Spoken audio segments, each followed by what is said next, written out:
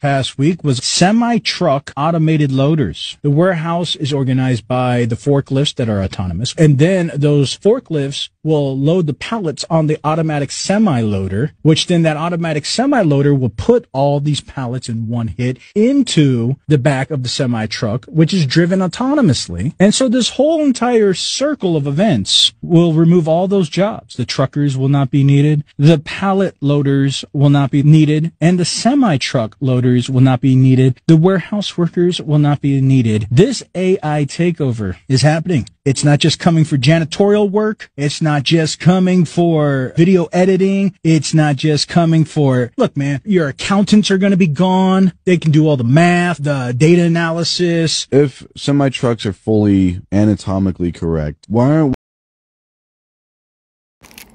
Isaiah 19th chapter and the 15th verse, but I'm going to start at 14.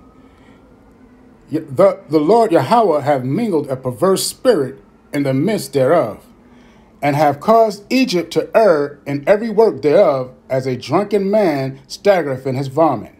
Neither shall there be any work for Egypt which the head or tail, branch or rush may do. 15 again. Neither shall there be any work for Egypt which the head or tail, branch or rush may do.